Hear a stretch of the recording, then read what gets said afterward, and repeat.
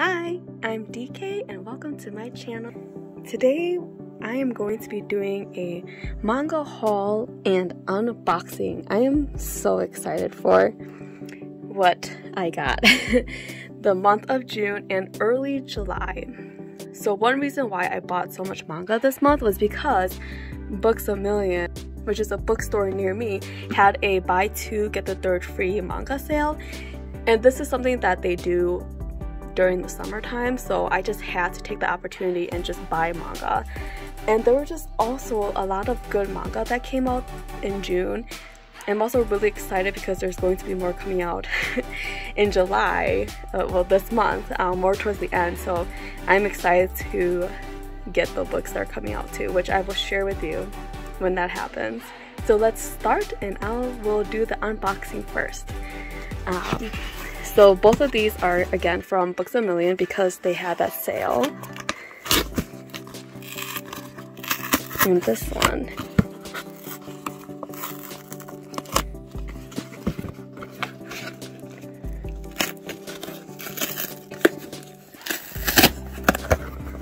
Alright, let's see what's in here.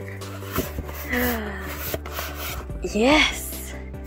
A Sign of Affection. Book 5. Oh my gosh, I'm so excited to read this. This is a really good manga about Yuki and Itsuomi. So Yuki is deaf and she's discovering her first time of love. And Itsuomi is someone who loves to travel around the world. But this is a very sweet, sort of, I would say, calm storyline, and I'm excited to see what happens next. I cannot wait to read this, and I also really like the art style too, so oh, I'm getting excited. Alright, and then ooh, Beastars Volume 9. So I started collecting Beastars. I heard that this was a really good manga, and so I started to collect the series. And when I first read it, I didn't find it appealing at first, and I was like, oh, you know, but then as I kept reading it, I was like, oh my gosh, this is starting to get really good, so I had to start buying more. So there are more. So you see book 9 here, and then I also bought book 8, and then there should be more in here, which I'm gonna be opening right now with the scissor.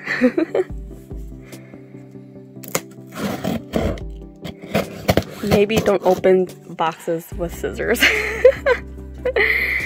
But it was the thing that was closest to me.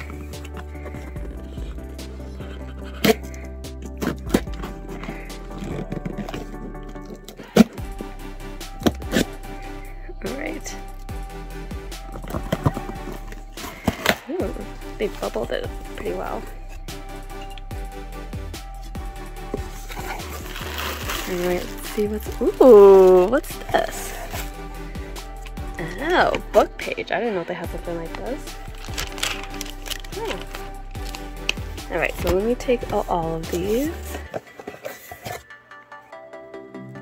Okay, let's see what is in here.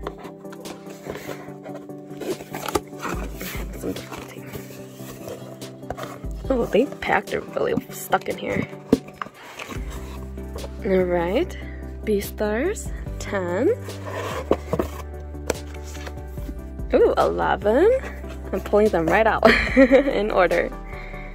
And 12. Oh my gosh, yes. Got 8, 9, 10, 11, and 12. So far I have volumes 1 all the way to 12 and 14 randomly. I am so excited to read these 5 volumes. Oh my gosh, I cannot wait to see what happens next. Look, this is the Goshi and Haru. Oh my gosh, I'm excited. Alright.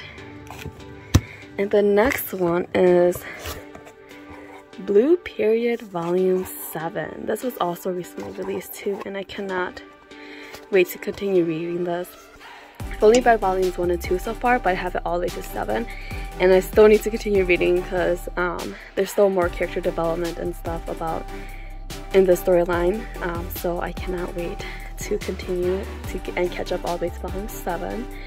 So Blue Period is about Yatora, who basically didn't have a lot of interest in the world. Like he did pretty good in school, but nothing caught his attention until he found art, and this is his journey in discovering what he can do with art. And yeah, it's like a passion, and it makes me very passionate to do things. So those are the books that were in the boxes that I received. So all of these, and let's talk about the other books that I bought from the bookstores. So the first one is at the bottom. Oh my gosh! Wotakoi! Love is hard for otaku. This is the Books A Million cover edition. So Barnes & Nobles and other bookstores had their own editions, but oh my gosh, I had to get the one from Books A Million because I love this cover. It's so pretty. This is the final volume at volume 6, about 2 otakus who have different interests. So Nifune, right here, is the gamer, and Nanami, who's right here, is a Fujoshi, sort of like me. She's very into boys love, and she even does doujinshis too. So I love and can relate to this so well. But they are office workers who fall into a relationship together, and romance starts there. My favorite couple though is his little brother Kei. Right there, Kei and Ko. So this is Ko, she's so cute, and this is Kei. And Kei is super clumsy when it comes to games. He's not a good gamer at all. And Ko is exactly like not exactly, but she's very similar to Nifuji, and she's very good at gaming. And oh, I just love this series. I will definitely be reading this again, and I was so excited when I saw that this cover was out for the last volume. So that's Wotakoi. And then, oh my goodness, this one just recently came out, and I did not know that they were printing Why Raeliana Ended Up at the Duke's Mansion. I would like to say that I have been addicted recently to isekai, where the girl is either like dies and goes into a novel that she read recently, or like the reverse time, was reborn. So I like women who, in these storylines, who are very strong-minded, can be independent and fend for themselves. So when this came out, I was so happy and excited, and it's actually a manhwa. Some of them usually have a novel already, and then they are then drawn into the style. And this is like a webtoon, I would say, like where you scroll it on the phone screen, and they make it now into a physical book. And they've been doing this a lot lately, which is why I'm so happy. Like I've been like looking online and noticing that there's even more newer titles coming out too, and I cannot wait to get my hands on them. But yeah, just look at the art, and it's full colored. Oh my gosh, and Noah is so handsome. There's Raeliana. I just love the art, the colors, and everything.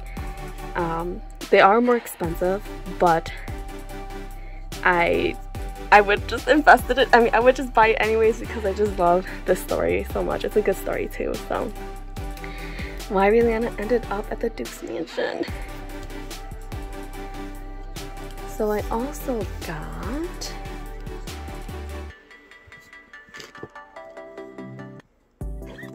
Horimiya, books 1 through 9, except volume 5.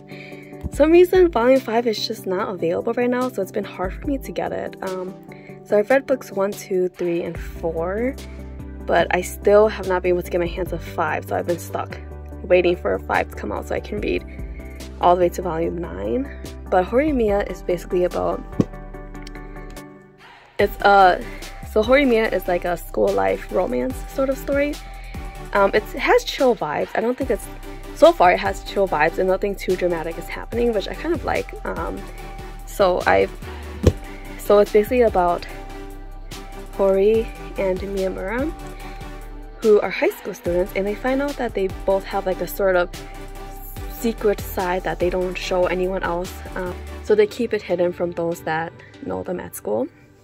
And so then, yeah, it goes from there, and there's more characters that get introduced along the way that you see on the covers. And so far it's been very, I would say like it's like a slow pace sort of manga. But it's pretty popular, and so I wanted to try it out, and I enjoy it so far.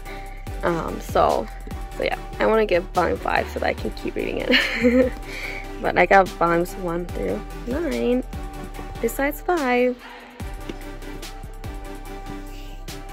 And then I also got The King's Beast, volumes 1 through 3. So the first thing that really attracted me to this manga is the art style. Oh, look at that, so pretty. And when I was reading this, apparently when they printed it, look, it's supposed to be one picture together. Isn't that cool? And I wish she would do more of this. It'd be so cool with the covers. But yeah. But the other thing that attracted me to this is because Ray Toma also wrote a story called Dawn of the Arcana, and that one was a really good story that I read. And I collected volumes 1 through 3 so far. I still want to collect the rest of it, but this is sort of a spin-off of it, where they have the same, like, similar stories about the Ajin and the humans not getting along, but this is set in a different, like, period, or sort of a different culture. And so far that I'm reading it, it's good so far. It's been interesting so far, and I really like the characters so far. I'm probably gonna collect more to see how the storyline goes. And I was a little bit worried that there was gonna be more drama in this. Maybe there will be in the future, but so far it's been pretty good. It's like a mystery, as Rangetsu, who's right here, tries to figure out who murdered her brother when he was sent to the Imperial Palace. And her first suspect is the prince, Prince Tenyo, because Sogetsu was sent to be his beast servant. And so yeah, and so far the storyline is focused on them finding out who murdered her brother, and also as their relationship grows. I will say that it's sort of like a cross-dressing kind of story, where Rangetsu dresses up as a boy, and there's a reason why she does that, which if you read it, you figure out why. But so far that I've read it, it's been interesting so far, so yeah. And then the last one is Snow White with the Red Hair. This is also a very, I would say, slow-paced, chill sort of manga about Shirayuki, who's right here, who's a pharmacist, and she meets Zen, who is a prince from her from the neighboring country. And when they meet, then, you know, things just start from there. And it's pretty good so far. I really like the pharmacist side of it, and they both have their own things that they have to do, but at the end of it, they kind of come together, and yeah, it's like a slow-paced romance, which I've been enjoying so far. It's been so hard for me to get volumes 3 and 4. So far I have 1, 2, and then 5, all the way until like 14. I've just been waiting to get 3 and 4 so that I can continue reading this, because I enjoy it so far. And so yeah, that's Snow White. So this has been my manga haul, and I am very excited to read the ones that I just unboxed, and I cannot wait to collect more. I hope that you enjoyed my unboxing and manga haul, and leave in the comments below what some manga you're looking forward to this summer. And thank you for watching. If you liked my content, like and subscribe.